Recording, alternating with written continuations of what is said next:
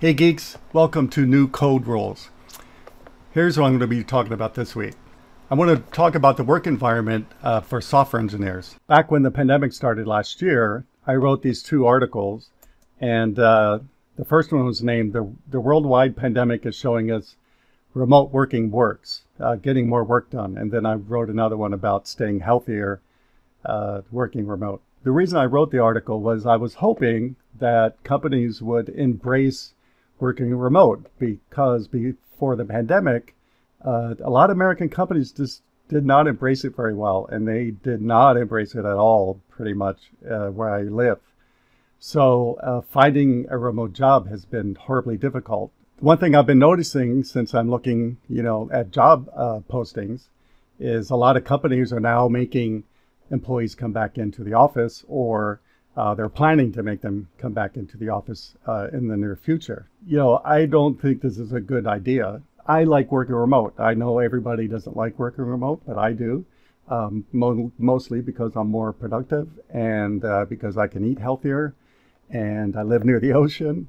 And so it's very nice where I live. But I know not everybody wants to work remote. I did a poll about a week or so ago.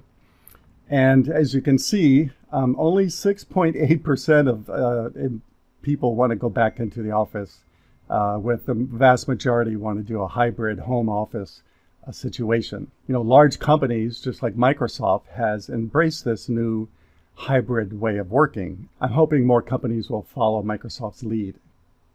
About 10 years ago, I was working at a company, and in our original office space, the VP of the department walked around one day, and he noticed that there were many people in the cubes.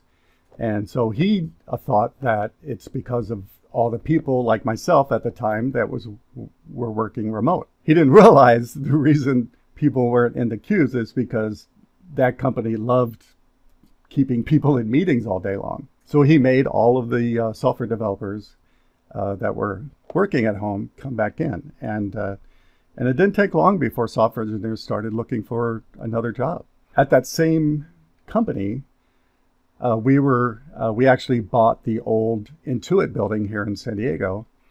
And when they were retrofitting it for our office space, the same vice president showed us the big blueprint of how they were going to lay out the cubes, similar to basically what you see in this picture. And I raised my hand, and it was very vocal as usual. And I said, this isn't going to work.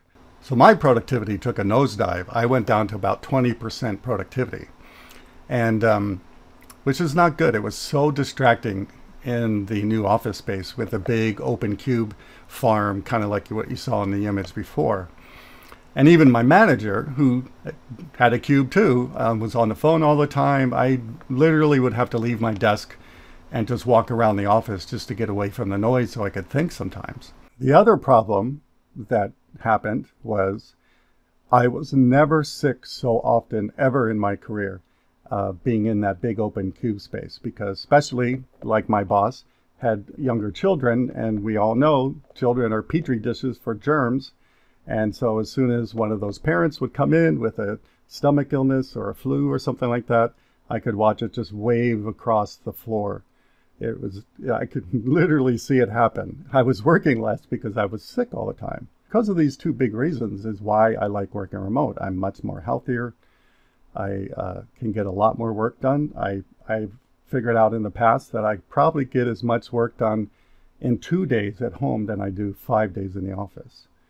So for me, working at home really works. And, my projects are better off too, because I can put more work in. I can create better, code quality projects. And it's just a win-win all around. Call to action this week is, companies, please listen to your employees.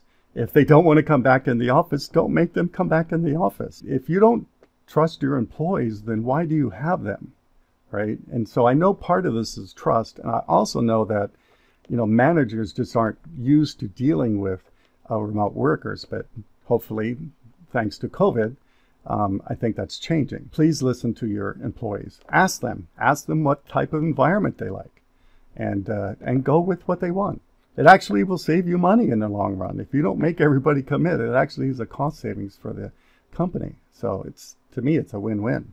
And while I'm on the subject of office space, if they do come back into the office, make sure you create environments in the office that your employees will thrive in.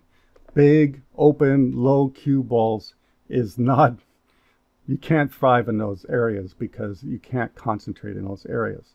So make sure that one size doesn't fit all. That's what this company made a mistake, as they said, well, everybody gets the same cube. You know, the call center people, and marketing people, software engineers, HR, everybody gets the same cube.